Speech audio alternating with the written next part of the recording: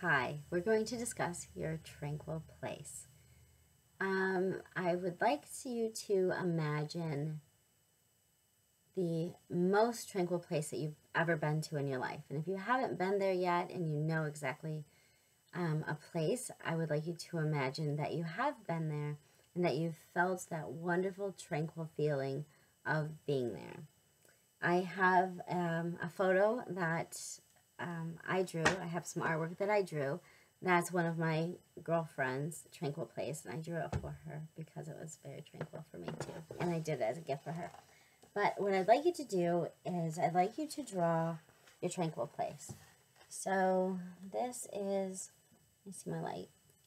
This is my girlfriend's tranquil place. So this is the place where you feel most tranquil in your whole entire life. Something where you look at this image and you can think it and you can feel that tranquilness. And once you're done with this, I would like you to upload this to the Facebook group. You don't necessarily have to explain it too much, just a little bit, just tell what it is or where it is.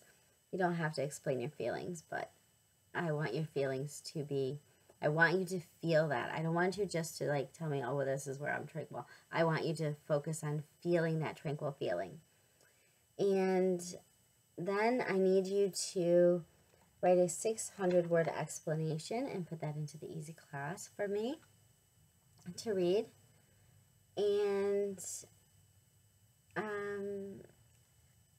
then don't get rid of the artwork after you're done. I have something special for you to do with it. I want you to either frame it and put it somewhere that you will be able to see it all the time.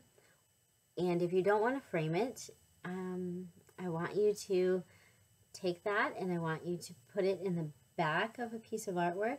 That way, whenever you have a very, very difficult moment with your ex, or even a boss or anyone, you can remember that that artwork's there behind the photo, and you can bring yourself to that tranquil feeling that you have when you're in that moment at that place.